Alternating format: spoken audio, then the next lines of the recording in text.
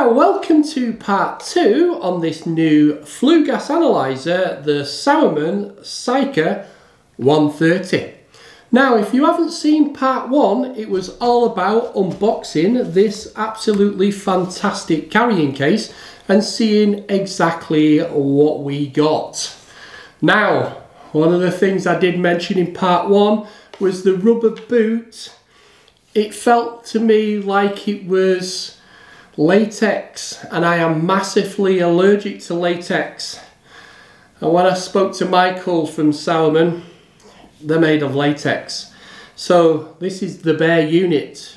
I've had to remove the boot because of my allergy to latex. Now, what Michael's just told me today is they're going to send me a boot from America, which is going to be made of silica rubber rather than latex rubber. So we'll look forward to getting that. But for the rest of the videos on this analyzer, it's going to be bare. Not me, the analyzer. Anyway, in this video, what we're going to do is we're going to show what all this is about here and how to turn it on and set up the unit. So I've done enough waffling, let's get on with it. Now, when you're connecting your probe to the analyzer, you can see they're color coded. So this has an orange O-ring which goes into the orange section. This one has a black O-ring which goes into the black section. Don't go off this blue cap. That's nothing to do with the colors, it's about the O-ring. And then your temperature probe goes into the TA connection here. So all you do is plug in your black one and you can see the black O-ring connector is going into the bowl. Now this orange connector is just to blank off your positive pressure. So that's your P pressure sample point. That's all it's doing. It's not two connections, it's just a way of blanking off that, because if you didn't, then you'll be getting dodgy readings because the products would be coming out. And then this one, because it's a standard K probe, it just goes in the small end into the small bit and the bigger end into the big hole. So that's how it basically goes. Now you will also see there's another connection hose here, which is for your ambient CO or your CO2 probe, which we don't have one of those yet. Michael said he's getting me one and he'll let me have a look and we can do another video on that. So that's where your ambient probe would connect in. Now, if you're going to do tightness testing, first of all, we need to remove all this. And then out of the bag, we need to get our test probe. Now, I've removed it out of the bag. Now, Michael assures me this is a silicone hose, not a latex one. Now the latex boots we've got here, I believe after speaking to Michael today, they've ended the latex ones. They should be silicone rubber when they come out. So if you do have a latex allergy like me, by the time you get yours, you won't need to worry because it'll be silicone rubber, not latex. Now again, you can see this is coloured orange. Well, hopefully you can see this is coloured orange, and it just goes into the P plus sign here, so you can get your positive pressure. Now the next one, the green one, is a negative pressure. So if you were doing your test on something like the flue test on a Worcester, then you would connect into that one. So basically that would go into there. But it's coloured orange for when you're doing your tightness test, because that's your positive pressure test. So that is what you're getting underneath. The only other thing I need to show you really is the charging point here and the charging cable, which is in here. So it's your C-type charger like you get in your iPhone now. If I can get it out of the bag. So that just is the C connector, and it just fits into there like that. And then obviously that's your USB connection. So when you're charging it, It's simple, and when you are charging, it actually comes up on the screen and tells you that your analyzer's charging. Anyway, that's enough waffle on that now, so let's get into the trading room next door and actually look how we first turn this on and the steps that are required to make sure we get this working. 1, we set it up for the right country. 2, we set it up for the right language. And 3, we've got our UK tests on there. So come on, let's get on with it. Now the screen on this Sauermann 130 is 4 inches from top to bottom. The 030 screen though is 3 inches. And the 230 is the same screen. So this is a touch screen just like you would get on your mobile phone. Now let's see how this Sauermann Sauermann 130 actually works. So we've got a big blue button here, which is our on and off button. So you press and hold that for 3 seconds and the screen should come on. Now down here it's telling us the serial number and the make and model. And also here it's saying start, and at the top here it says skip. Now one thing you don't do is press the skip button, because we don't want to skip because we need to go through the setup. So we need to press the start button here.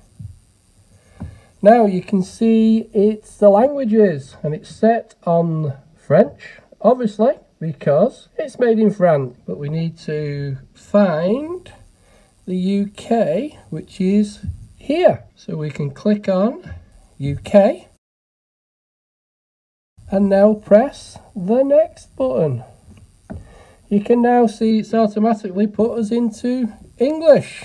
So we don't need to do anything on that. But if we did want to put it into French or Italian or German or Portuguese, then we can just press that button. So we press the next.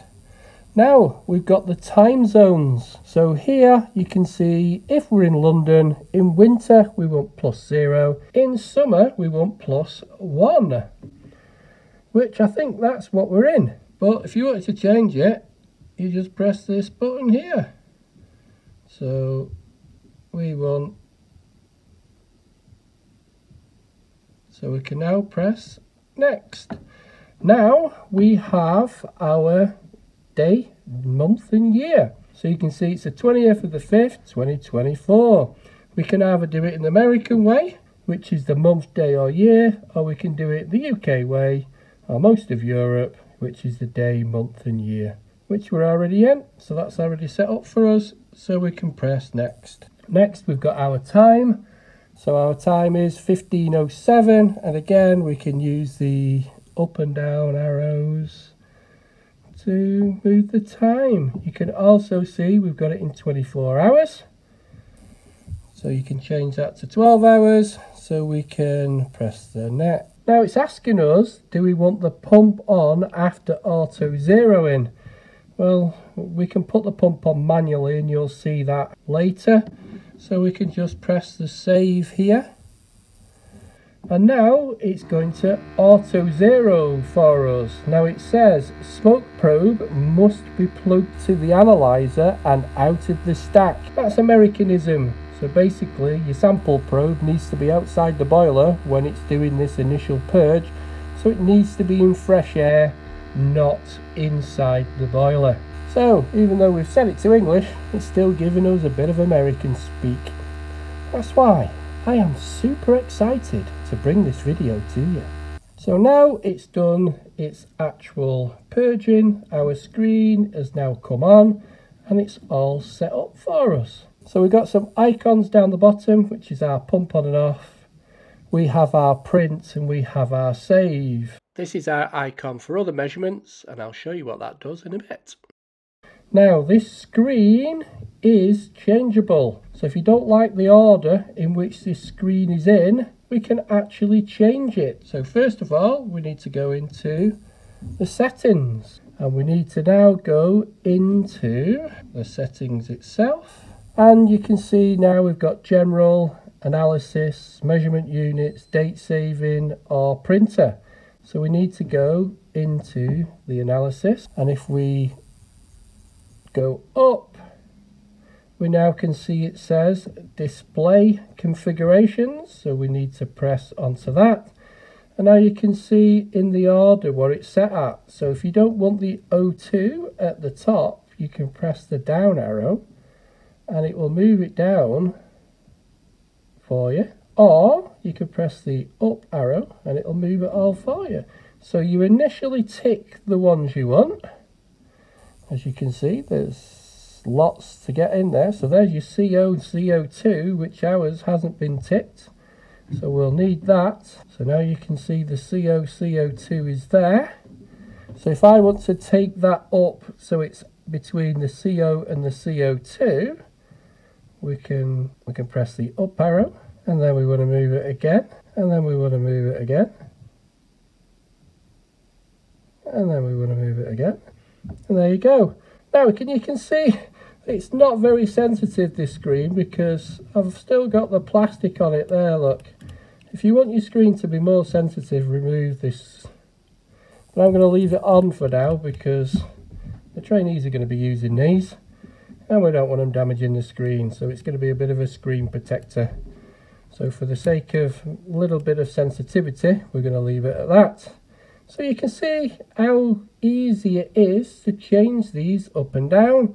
You just press the down arrow or an up arrow. It's as simple as that.